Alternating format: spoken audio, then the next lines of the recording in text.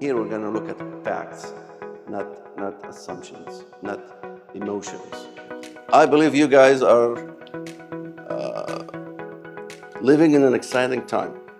Unlike, the previous generations of youth students, they had to worry about what? They had to worry about, exams, getting good grades, landing a job, right? That's about it, really.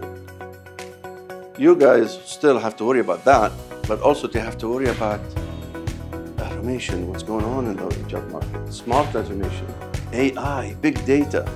They'll talk about what you hear, right? About big data taking jobs away and making people redundant and all this PR, negative PR about data. Previous generations never had to contend with that before graduation, right? But you have to. What you, the students, need to do to cement your chances to land that dream job after graduation, okay, and maintaining that and, progress in your career. There is a mindset that we need to unpack and maybe separate the myth from facts. 61% of students believe that AI will replace the skills they learn at school, college. AI has a PR problem. This is not just students' issue. So AI has a PR problem that we need to kind of really look at.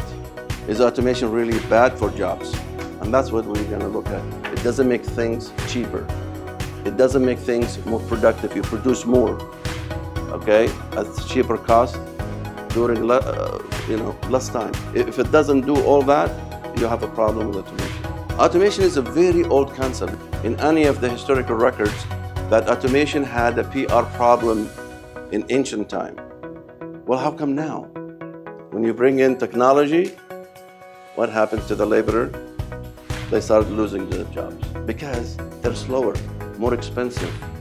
They have to go to sleep. Machines can work 24/7. They don't complain. That's where the separation of ownership and labor brought about. The negative PR started to be a real issue for automation. The earliest opposition to automation happened, the earliest recorded opposition happened 500 years ago.